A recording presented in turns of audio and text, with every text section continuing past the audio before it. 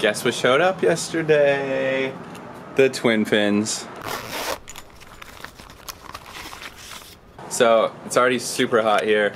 It's only like 8:30, but excited to take it in the water and see how it works. The waves are kind of like not the greatest, but I think I'll be able to surf it. Sometime getting at all your thoughts so strong. Water's full, a back behind, trying to hold. Feel the matter, keep on moving on. You seem to be a part, it hurts sometimes. Getting at all your thoughts so strong. Water's full, a back behind, trying to hold. Feel the matter, keep on moving on. You seem to be a part, it hurts sometimes. Getting at all your thoughts so strong. Water's full, a back behind. Water's full, back behind. Water's full, a back behind. Water's full, back behind. Water's full, a back behind.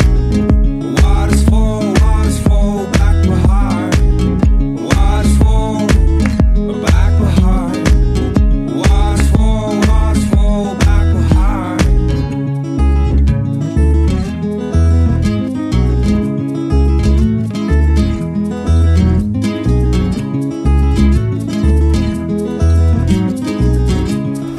Well, the board didn't break, so that's good.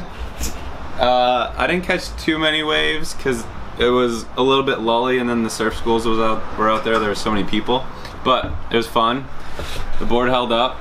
The fins were great. It was kind of hard to get used to at first because it was a big difference than the lunch tray, but it's a lot more maneuverable, which is nice. There were a couple times going down the line when it felt like I kind of bogged down a little bit, but I think I just have to get used to the board more.